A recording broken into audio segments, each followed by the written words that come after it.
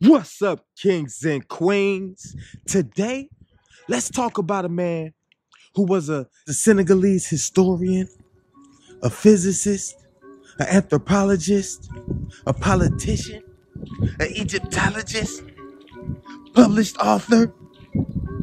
The list goes on and on. And his name is Cheikh Anta Diop. And if you haven't heard about him, let's learn about him.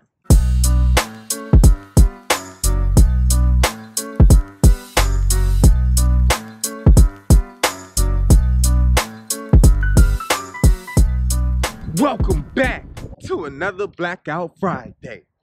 And today, we're talking about Cheikh Anta Diop. Born 1923 in Senegal. For those who don't know, that's a country in Africa. Now, he learned at a very young age, education is important.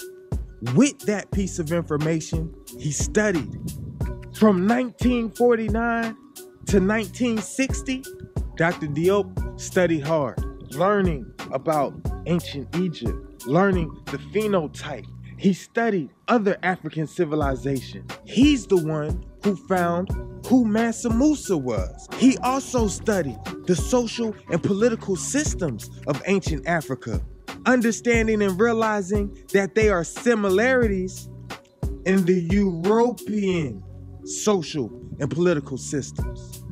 He even had a hand in translating Einstein's theory of relativity into his own native African tongue. He noticed how they tried to cut us out of many things and make it seem that we were creators of nothing.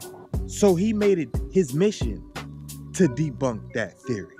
None of these accomplishments are included with his degrees, his bachelor's in philosophy and in chemistry, as well as the doctorate he acquired, nor does it include him going back home to Senegal to create 3 different political parties to attempt to fight the treachery that the Senegalese government had acquired due to the colonialism. He was out there pushing, despite having so much on his back on top of it.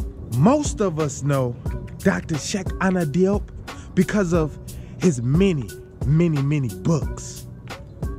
He left so much knowledge, stacks and stacks of knowledge for us to go back and do our own research and learn even further. He's been criticized heavily for his views in life. He's been criticized for his professional works.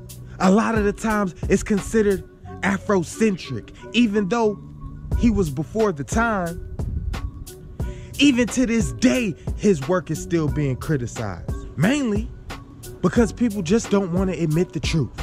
Diop has opened the eyes of Africans all across the globe, helping us to understand that we are not inferior.